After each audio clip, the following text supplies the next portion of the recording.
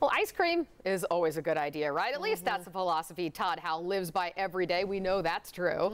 And he is really proving that today down at Cruze Farm on Gay Street. He's surrounded by so many sweet treats. Hey, Todd, how are your ice cream, I guess, swirling skills going? You know, it's the swirling skills, Katie and Brittany, they're kind of so-so. Emily's joining me right now. Emily's skills are off the chart. You know what? I know what, as a grandfather and papa with my grandkids, you know, if they're having a rough day or whatever, I can always take them to get ice cream, and that always tends to cheer them up. I think that's true for little kids and big kids alike, right, Absolutely. Emily? Ice cream's for everybody.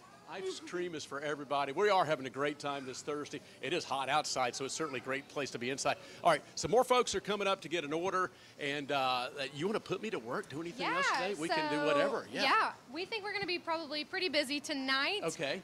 You know, with the heat and everything. So we're going to go ahead and restock some of our waffle cones. I know this looks like a lot, but let's we're going to restock them. No, you can never have enough. Exactly. So I'm going to grab some just from right over here. Okay, you go right ahead. Here we go. And then they just come in this little sleeve. Wow, already ready to go. So convenient. Awesome. And then the best way to do it is just to have them all in a row like that. Okay, right. And you just drop them down. Awesome. That's all you got to do.